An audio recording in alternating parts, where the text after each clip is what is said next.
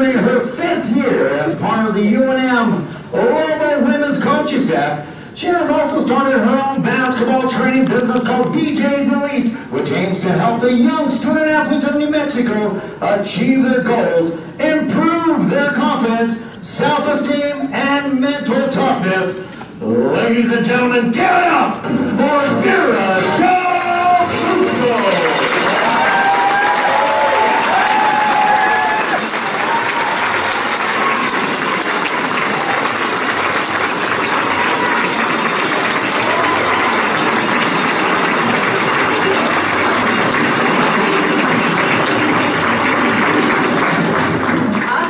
Thank you, everybody. Stand an ovation. I haven't gotten that since college.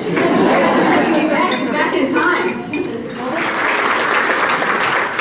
So, sharing my story, I want to start off going back to when I was, I think, in 2nd grade. And, you know, at a young age, I knew that I was pretty good at sports. I was athletic. I could beat most of the boys on any given day. So at recess, I would always go out and I would just play basketball or football or soccer or kickball or anything that involved a ball, and I would just be the best, and I was used to that. Well, one day, one of the teachers at the school, she wasn't my teacher, but one of the teachers at that elementary school, was watching us play basketball. And I was in the zone, you know, as a little 2nd grader. I only knew nothing but success. Nobody had ever told me otherwise, so I'm just kicking all these boys' butts and doing my thing, you know. And then after recess is over, and that teacher approaches me, and I think, oh, she's just going to tell me how great I am and how awesome I'm doing, right? Well, actually, it was quite the opposite. She told me, Vera Jo, you need to stop acting like a little boy, and you need to stop and go play with the girls. I was in 2nd grade when that happened.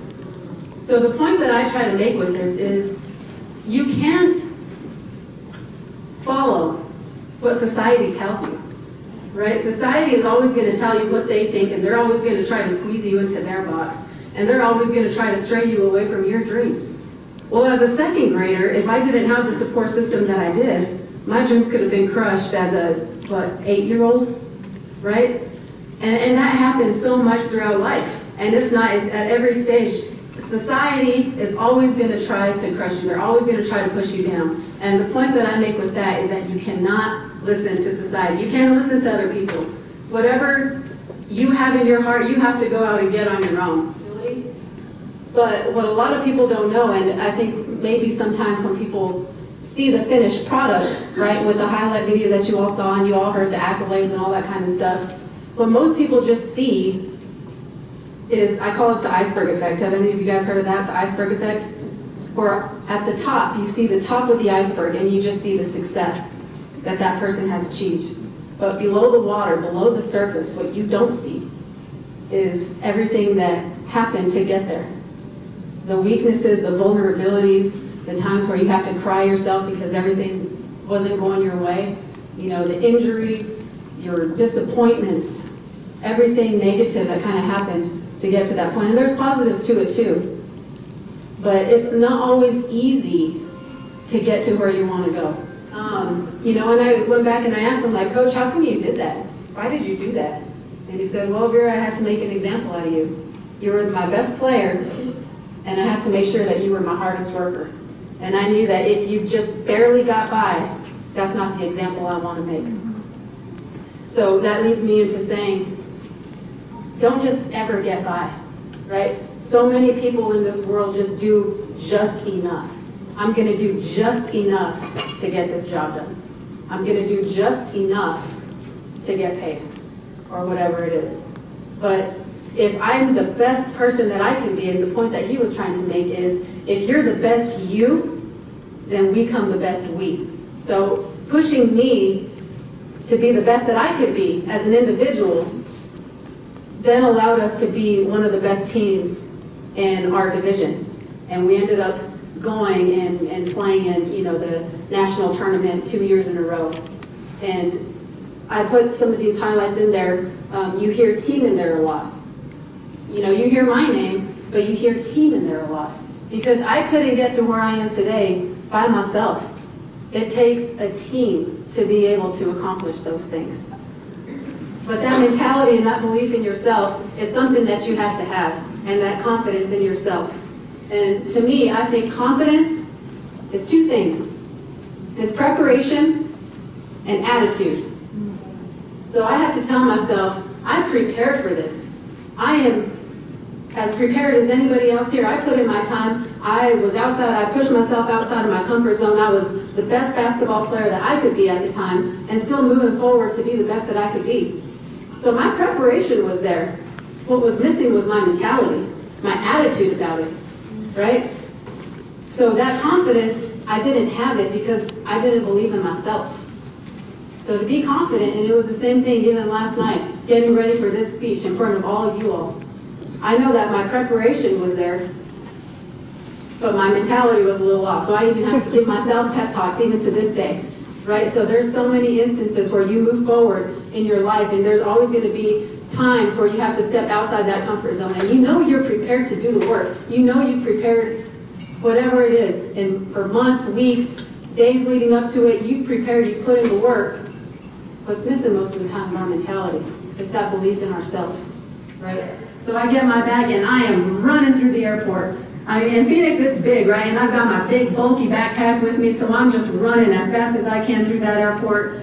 And I get to the plane, and I'm out of breath a little bit, and I said, wait, the team's coming, we're almost here. And they look at their clock and they said, okay, well, they better hurry. So I'm doing my best, to hold that plane. Well, the team finally gets there. Finally, so whew, I did my job. Well, after, on my way, we're on the plane, we make it, I kind of had a little, not a revelation, but, a thought that entered my mind, where our life is a little bit like running to catch that plane, right? So you already have the ticket to that plane. It's yours. But are you going to hustle to make that flight? Are you going to run to get there? And most of the time when you're running through the airport, you get people looking at you like you're crazy, right? You get those looks along the way where they're like, okay. And then you have some people like, you got it, run, Forrest, run! And that's what you to me. Run, Forrest, run! Some people have humor with it and have fun with it. And some people will cheer you on along the way.